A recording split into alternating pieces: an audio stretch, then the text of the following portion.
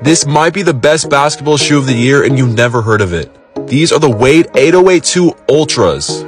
This is the Pro or Ultra version of the 808s that I previously reviewed. Starting with the traction, I'm pretty sure it's the same, but this one felt just a little bit better.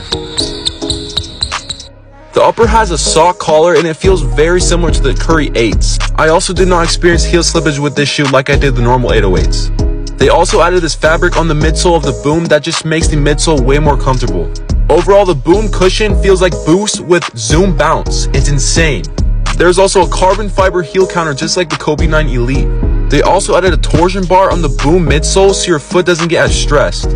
This is it without the Boom midsole. As you see, there's also a window just like the normal 808s. This shoe is just very comfortable and it's so easy to put on. It's very convenient. Overall, for $60 more than the normal 808s, this adds a lot of significant improvements, and I believe the shoe will last a lot longer.